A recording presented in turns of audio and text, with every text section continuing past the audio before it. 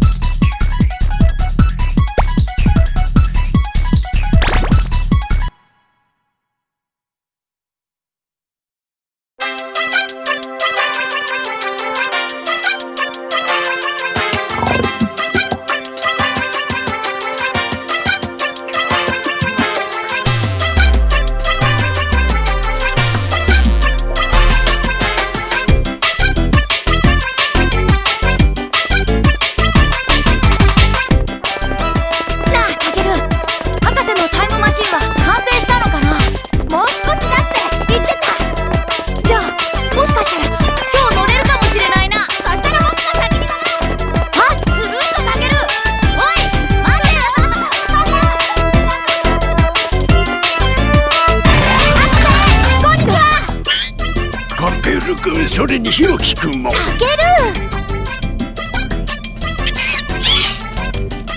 いかん、2人とも逃げるんだ。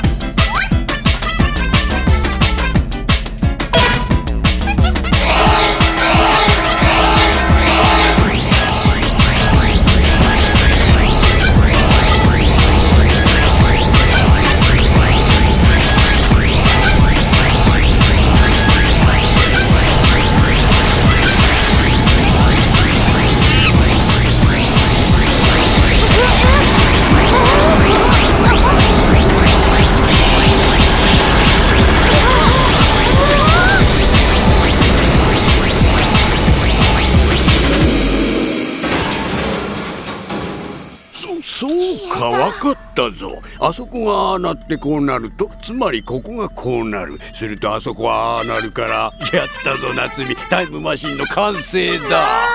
それどころじゃないでしょ。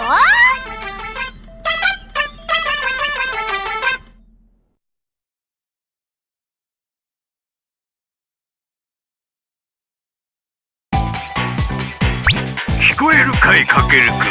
えらいことになったぞ。さっきの事故で君は今タイムスリップしておる。もうすぐ恐竜のいた旧世代に到着するぞ。まずいことにさっきの猿たちもあちこちいろんな時代にタイムスリップしておるようなんじゃ。このまま猿たちを放っておけば地球の歴史はめちゃめちゃになってしまうじゃろう。そこでかけるくん、君に頼みがある。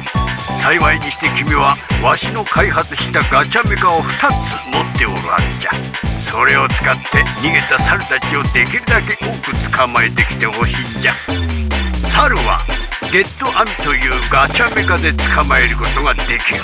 そして万一君に危険が迫った場合はメカ棒で反撃してくれ。きっと役に立つはずじゃ。大変な任務じゃが君ならできる。よろしく頼むぞ。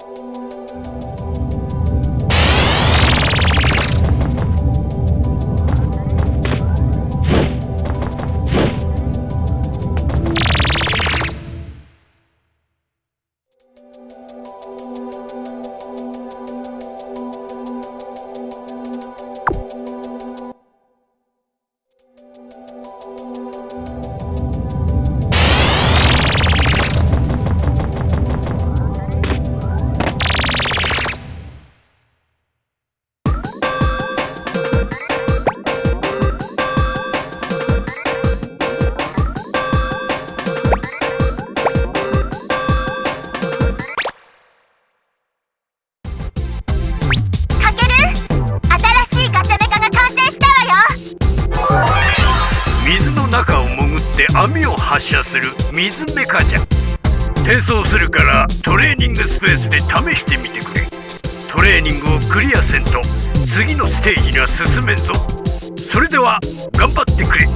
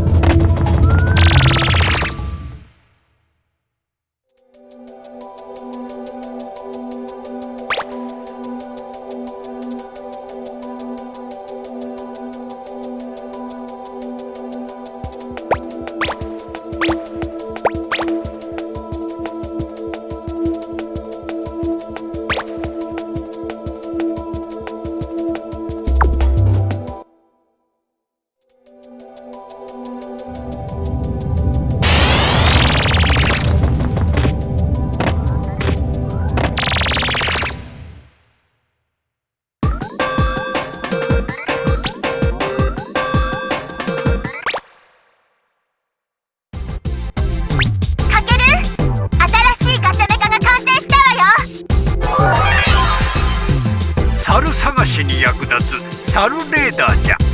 転送するからトレーニングスペースで試してみてくれ。トレーニングをクリアせんと次のステージには進めんぞ。それでは頑張ってくれ。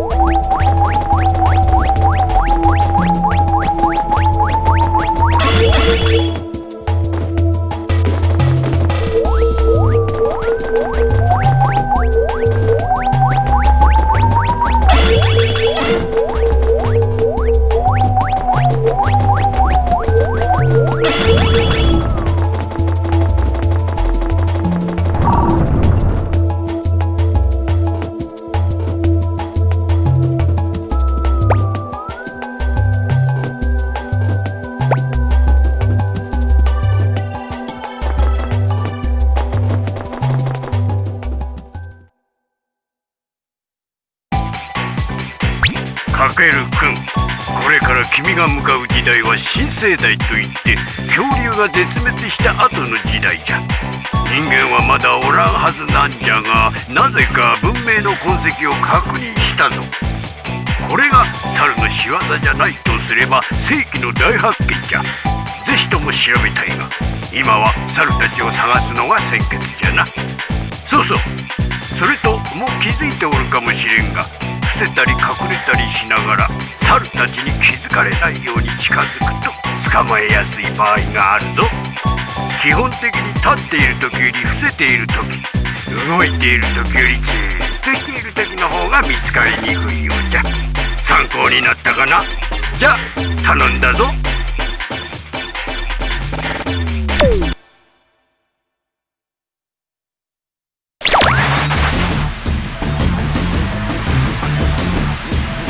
やあ、研究所のみんな、ご機嫌いかがかな。俺の名はスペクター。新しい地球の支配者、新時代の猿たちのリーダーさ。あんたさっきのお猿じゃない。ちょっとどういうことよ。スペクター、君は遊園地で芸をしとった小猿じゃな。可愛くて人気者だった白いお猿。さあね、もう忘れたな。ただ言えることは、今の俺は抜群の知能と絶大な力を手に入れたってことさ。それも博士、あんたの発明したヘルメットのおかげでね。いいかいスペクター、よく聞くんじゃよ。確かに君が手に入れたピークポイントヘルメット、つまりピポヘルは被ると潜在能力を引き出し、しかもそれを格段に向上させることができる。だがあれはまだ未完成でな。今使うのは大変危険なんじゃよ。悪いことは言わん。今すぐピポヘルを返すんじゃ。未完成？あれは素晴らしい発明品さ。それにもう遅いよ。俺たちはすでに新しいピポヘルを自分たちで作っているのさ。俺のなんか性能をパワーアップさせた特注品だよ。とにかく俺はこれからあらゆる時代に仲間や俺の作ったモンスターを送り込み、人間が支配してきた地球の歴史を全部書き換える。そして世界を征服するんだ。いいかい？邪魔するやつは徹底的に攻撃するから、そのつもりでね。何勝手なこと言ってんのよ。あんたたちなんかカケルがすぐ捕まえちゃうんだからね。カケル？そうそう、カケル。お前にはとてもいい遊び相手を用意したよ。ひろきくん。カケル、お前とはいつか決着をつけようと思ってたんだ。いいか、お前を倒すのはこの俺だ。白黒はっきりさせる。なんでひろきくんがそこにいるの？それにどうしちゃったのよ。すっかり変わっちゃって。ひろきくん、無駄じゃよ夏美。おそらくスペクターに操られておるんじゃ。さすが博士、その通りさ。ここにいるヒロキはもう昔のヒロキじゃないよ。ヒロキは生まれ変わったのさ。それじゃ研究所のみんな、君たちの活躍せいぜい楽しませてもらうよ。バイバイ。